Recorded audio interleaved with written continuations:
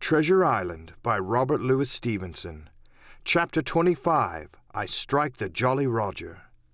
I had scarce gained a position on the bowsprit when the flying jib flapped and filled upon the other tack with a report like a gun.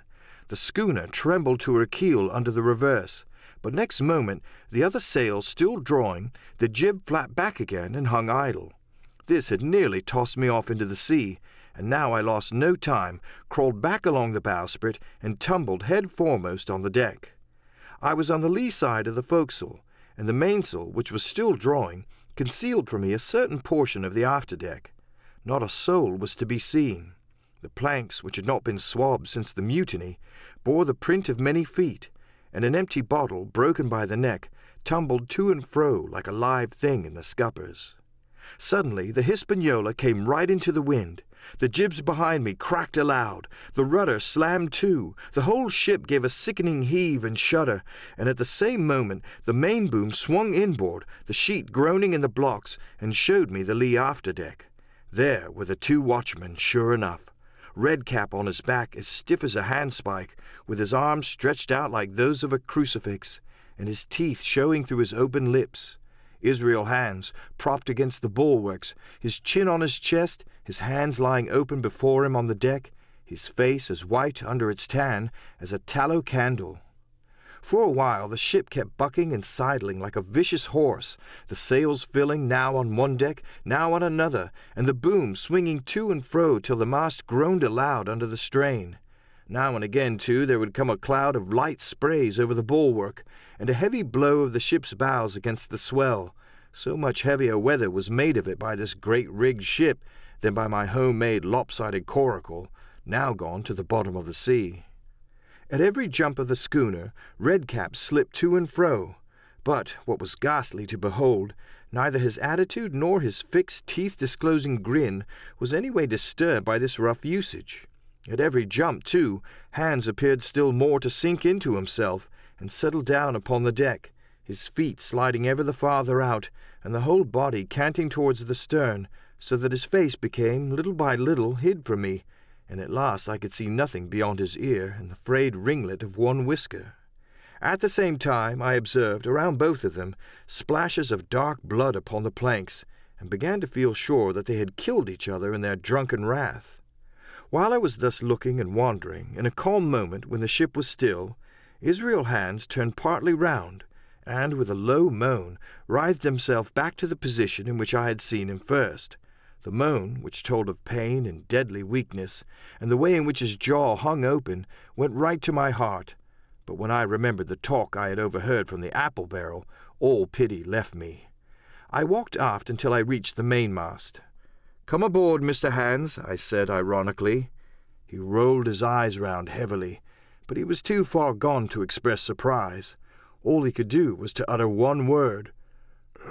"Brandy." It occurred to me there was no time to lose, and dodging the boom as it once more lurched across the deck, I slipped aft and down the companion stairs into the cabin. It was such a scene of confusion as you can hardly fancy. All the lockfast places had been broken open in quest of the chart. The floor was thick with mud, where ruffians had sat down to drink or consult after wading in the marshes round their camp. The bulkheads, all painted in clear white, and beaded round with gilt, bore a pattern of dirty hands. Dozens of empty bottles clinked together in corners to the rolling of the ship. One of the doctor's medical books lay open on the table, half of the leaves gutted out, I suppose, for pipe lights. In the midst of all this the lamp still cast a smoky glow, obscure and brown as umber.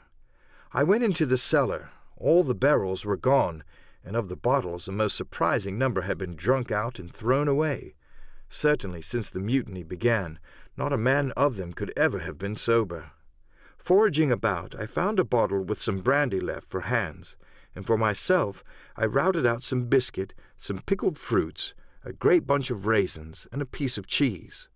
With these I came on deck, put down my own stock behind the rudder-head, and well out of the coxswain's reach, went forward to the water-breaker, and had a good deep drink of water, and then, and not till then, gave Hands the brandy.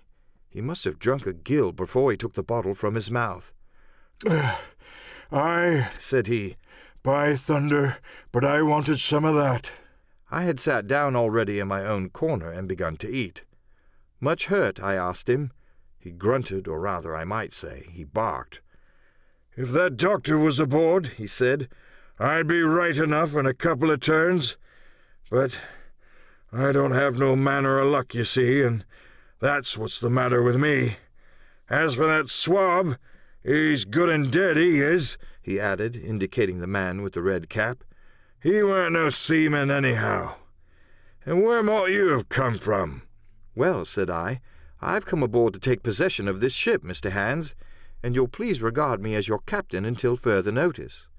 He looked at me sourly enough, but said nothing. Some of the colour had come back into his cheeks, though he still looked very sick, and still continued to slip out and settle down as the ship banged about. "By the by," I continued, "I can't have these colours, Mr. Hands, and by your leave I'll strike 'em. Better none than these." And again dodging the boom, I ran to the colour lines, handed down their cursed black flag, and chucked it overboard. "God save the King," said I, waving my cap, "and there's an end to Captain Silver." He watched me keenly and slyly, his chin all the while on his breast. "I reckon," he said at last, "I reckon, Captain Hawkins, you'll kind of want to get ashore now. Suppose we talks." "Why, yes," says I, "with all my heart, Mr. Hands. Say on." And I went back to my meal with a good appetite. "This man," he began, nodding feebly at the corpse, "O'Brien were his name, a rank Irelander. This man and me got the canvas on her, meaning for to sail her back.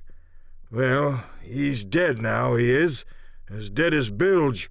And who's to sail this ship, I don't see. Without I gives you a hint, you ain't that man as far as I can tell. Now look here, you gives me food and drink, and an old scarf or handkerchief to tie my wound up, you do, and I'll tell you how to sail her. And that's about square all round, I take it." "I'll tell you one thing," says I. "I'm not going back to Captain Kidd's anchorage. I mean to get into North Inlet and beach her quietly there." "To be sure you did," he cried. "Why, I ain't such an internal lubber after all. I can see, can't I?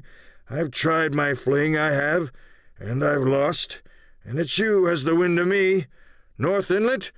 Why, I haven't no choice, not I. I'd help you sail her up to Execution Dock, by thunder, so I would." Well, as it seemed to me there was some sense in this, we struck our bargain on the spot.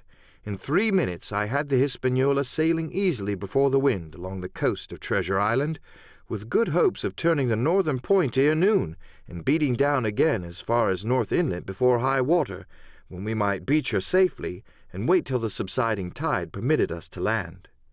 Then I lashed the tiller and went below to my own chest, where I got a soft silk handkerchief of my mother's. With this, and with my aid, Hands bound up the great bleeding stab he had received in the thigh, and after he had eaten a little, and had a swallow or two more of the brandy, he began to pick up visibly, sat straighter up, spoke louder and clearer, and looked in every way another man. The breeze served us admirably. We skimmed before it like a bird, the coast of the island flashing by, and the view changing every minute. Soon we were past the highlands, and bowling beside low sandy country, sparsely dotted with dwarf pines, and soon we were beyond that again, and had turned the corner of the rocky hill that ends the island on the north. I was greatly elated with my new command, and pleased with the bright sunshiny weather, and these different prospects of the coast. I had now plenty of water, and good things to eat, and my conscience, which had smitten me hard for my desertion, was quieted by the great conquest I had made. I should, I think, have had nothing left me to desire but for the eyes of the coxswain as they followed me derisively about the deck, and the odd smile that appeared continually on his face. It was a smile that had in it something both of pain and weakness, a haggard old man's smile, but there was, besides that, a grain of derision, a shadow of treachery in his expression, as he craftily watched and watched and watched me at my work. End of chapter 25.